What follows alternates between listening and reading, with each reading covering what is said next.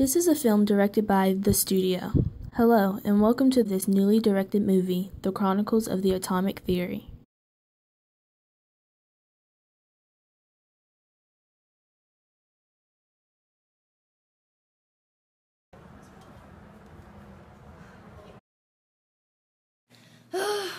What's wrong? Is this project Antoine Lavoisier? Wait, do you know who he is?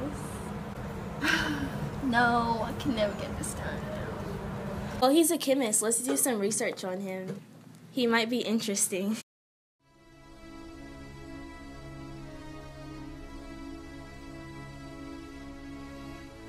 Antoine Lavoisier, the famous French chemist. With an education in law and literature, his real interest lied in the science field. At this moment in his life, Lavoisier was going over the results of his experiments.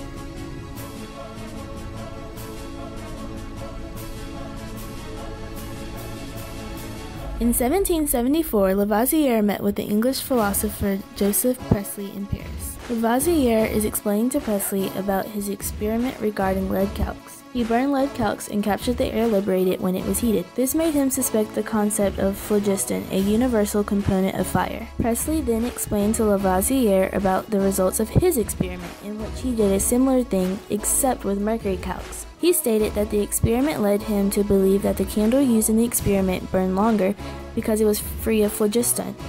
Later, Lavoisier reconducted Priestley's experiment but with many different metals. This led him to believe that air was not made up of one substance but of many gases combined. 2 years later, Lavoisier discovered the breathable air in many different acids and created the name oxygen, which means acid generator in Greek. Unlike other chemists, Lavoisier had a different view of combustion and the role that oxygen plays in the world. He thought that combustion was combining anything with oxygen. Lavoisier's experiments involved burning phosphorus and sulfur in the air, proving their product weighed more than the original weight of the elements. The chemical reactions caused by it led to his discovery, the law of conservation of mass. Plus equals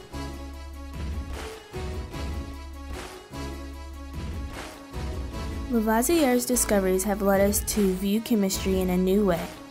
He was killed during the Reign of Terror for a false claim made on him.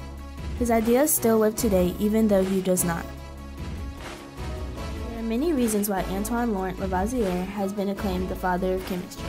He clarified the confusion over the cause of burning. He wrote an important book of chemistry, Elementary Treatise on Chemistry.